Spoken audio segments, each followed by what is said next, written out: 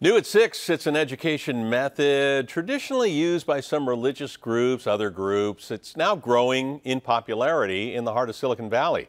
KPIX5's Elizabeth Cook explains.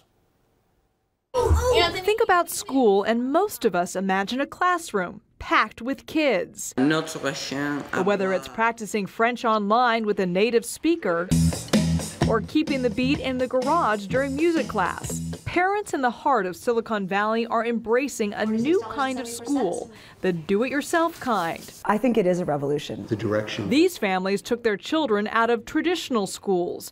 Just don't call this homeschooling. What we probably don't do is spend a whole lot of time at home alone. The parents come up with the curriculum. Their kids take classes tailored to their individual needs and interests. We have a Shakespeare class with San Francisco Shakespeare.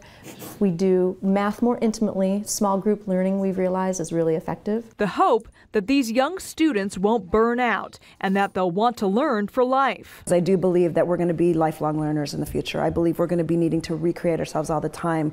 When the world is moving as quickly as it is and changing as quickly as it is, we're all going to need how to learn new skills. The kids are officially enrolled in a public school charter that offers independent study. The phenomenon is quickly growing. I was surprised to learn that there are actually 8 charter schools that enroll students from our communities here in the Bay Area into virtual or cyber or independent or home study schools. Margaret Raymond is a research fellow at the Hoover Institution. She says many of these schools measure up, even exceed California's academic performance standards. Which suggests that for these parents and these students, they're actually getting the model that seems to work for them. And with more than 2 million children now learning outside of traditional schools in the U.S., these parents believe eventually everyone will benefit. The better we can make learning in our little corner of the world, the more we encourage change and development and growth in the other ones too.